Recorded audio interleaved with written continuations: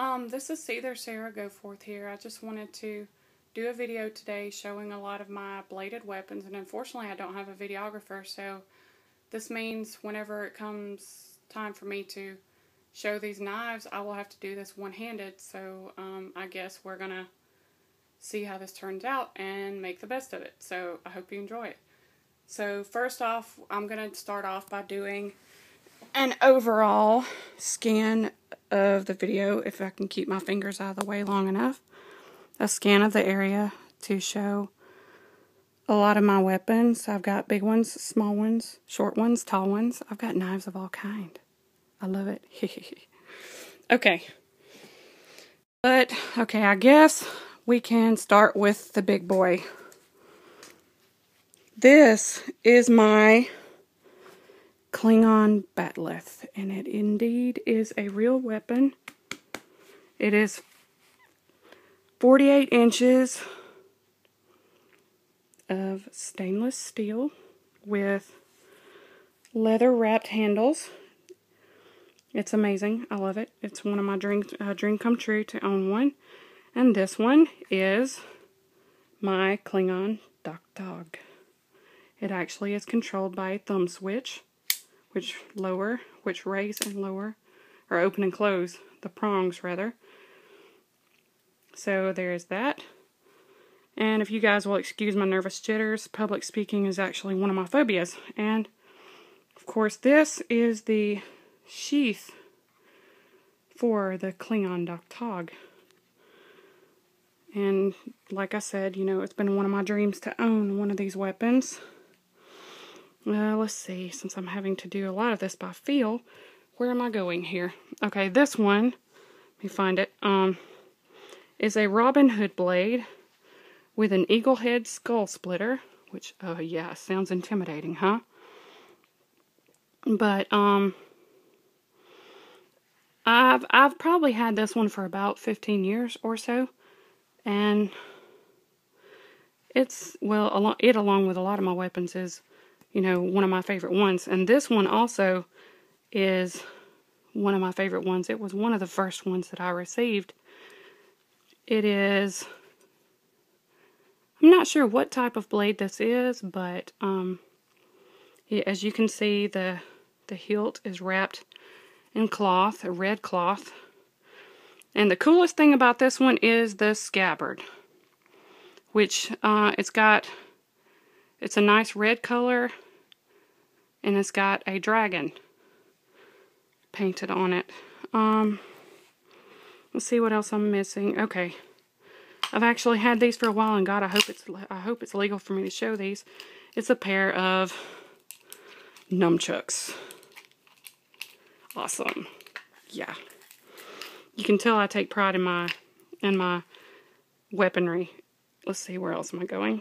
This is a knife. A lot of these I have to show in a half open state because it is difficult for me to manipulate them, to open and close them with one hand. Oh boy, I'm getting nervous. I can't tell you exactly how long I've had this knife, where I got it, or anything like that. But, and let me see if I can at least open it. You can close it, and it only closes halfway. I'm not going to close it all the way because I can't manipulate it with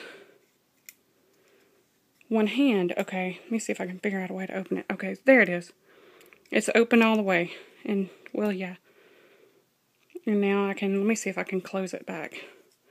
Okay, now it's to a state where all I have to do is push it closed. And then it fits into, let's see, where is the scabbard? Okay, it fits right there. This one is a really cool weapon. It's one that someone got me from a gun and knife show. It is all plastic, and yes, it is a hairbrush. But if, you know, I had to leave this one kind of half open as well, so I could take it apart with one hand. If you were to snatch the bristles off of that, there you've got a weapon that is, it feels like it's divided in 4 sections. From what I've seen of it before, it looks like it's had a pretty rough day. But this weapon is made to, it is a stabbing weapon. What you would do, you would actually thrust it at someone or into someone's body.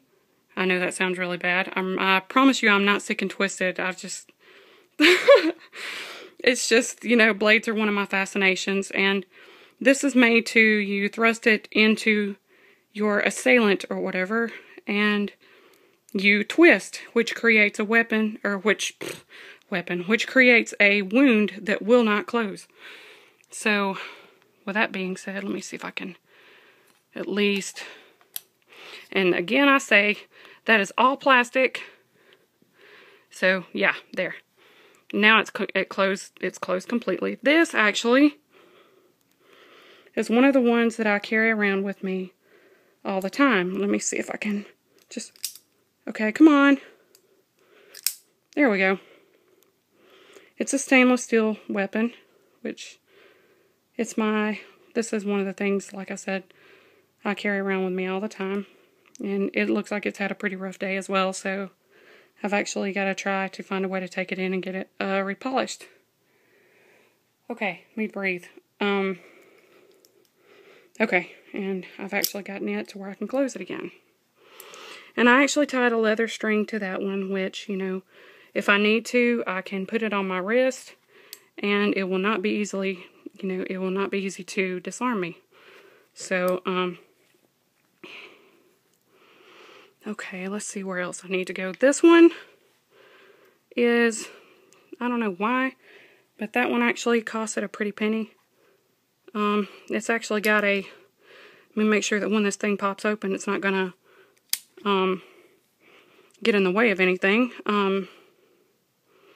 It's got a safety switch. Let me see if I can find it here. Okay, let me find the, where's the dang switch? Okay, there it is. So this one, whoa. Okay, that kind of scared me. Because this one pops, sometimes I actually have to tie that one down, because even with the safety switch on, it pops open. Let's see, where else can I go?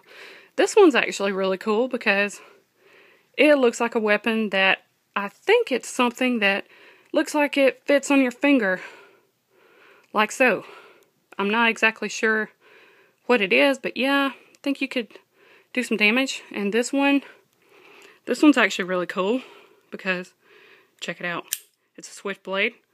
But the cool thing about that is it doubles as a butane lighter. Let me see if I can close it here. There we go. And actually pressing this button down here will start the lighter.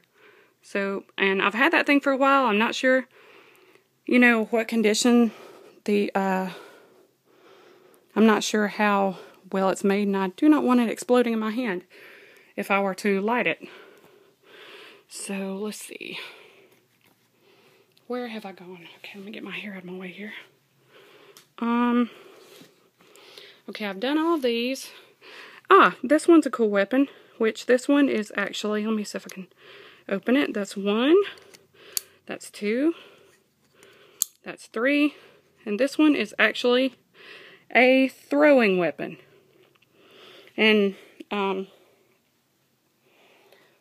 actually had it for about 10 years. Also, I had one once at once that opened out into 4 blades, but I accidentally left it in the back of a friend's car a while back.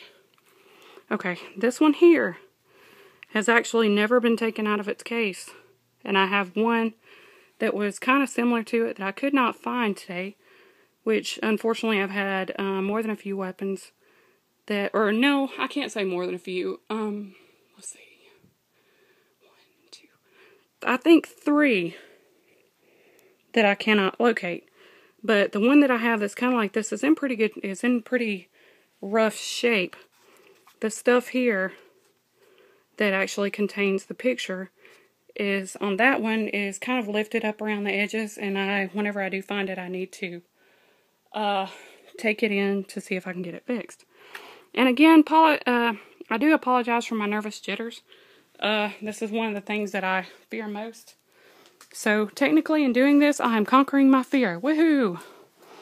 Okay. This is one of my most prized ones. I will take it off of its base here. This is one that I call the Beast. And I will show you why. Okay, you see the crescent-shaped blade.